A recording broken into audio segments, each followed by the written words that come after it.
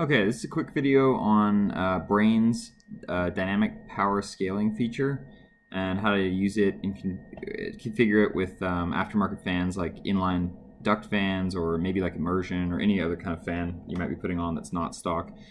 I would say it's maybe smart to set this up with the stock fans on, like do all these settings with the stock fans on and then switch to your aftermarket stuff just so that you're ready to scale down in power if you need to.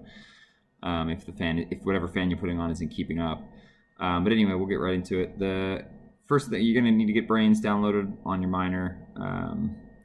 There's other videos for that, but we won't go into it. But once you're in that, get logged into your miner, go to configuration, go to temperature and fans, and then these are the temperature thresholds that we're going to set up to keep the miner at optimum temps so it doesn't overheat.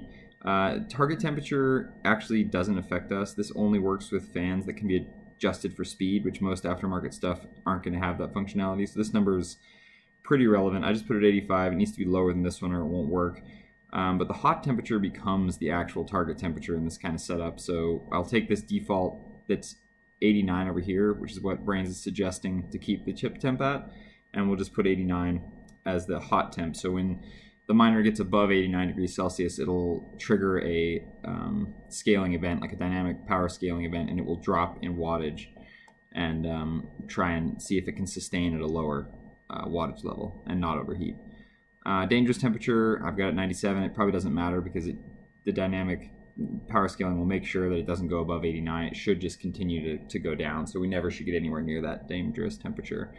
And then you got to make sure we've got fans set to 0 because there won't be, this is just spoofing the fans, the stock fans that are on your miner to make sure that it's not looking for them, so it'll allow it to run with 0 fans. Yeah, so just hit that, click save and apply, and then you need to go to performance. For some reason I've got mine set at 1200, but PSU up here, the default is 1420 or 1420. I've got mine set to 1420. You could make that lower just depending on what power supply you have. I think this is usually pretty automated. But you need to make sure you've got enable auto tuning set up and enable dynamic power scaling. This is where this is all about. Okay, this right here is the amount of watts that the miner is going to reduce by every time it triggers a scaling event.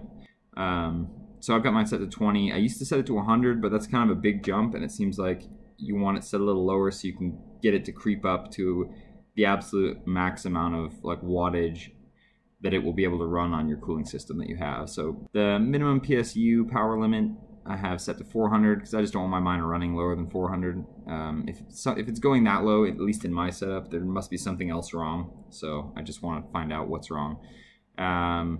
And I'm going to have mine turn off when it hits that and turn off for 3 hours. This stuff's not as important. But once you got these done, just hit save and apply. And that should be it. Okay, so we just adjusted all those settings. It's actually been a few minutes on this miner, but you can see it's going through power scaling. This is a power scaling event where it dropped, it got too warm. It started at 1420 and we're down to 1344, and the way I've got this set up, it's going to have to go down to like close to 1100 watts. So it'll just slowly keep doing this to get down there until it hits a sustainable level. But I was going to mention that the chips will need to tune in between dynamic power scaling events. So every time it triggers a drop like this, the chips are going to need to tune. From what I've seen, it doesn't take very long. It's not like the full-blown, when you first fire up Braiins and do a auto-tuning. That takes like up to 8 hours or something. This usually takes like 15 minutes, but they will need to tune after they've dropped for a few minutes.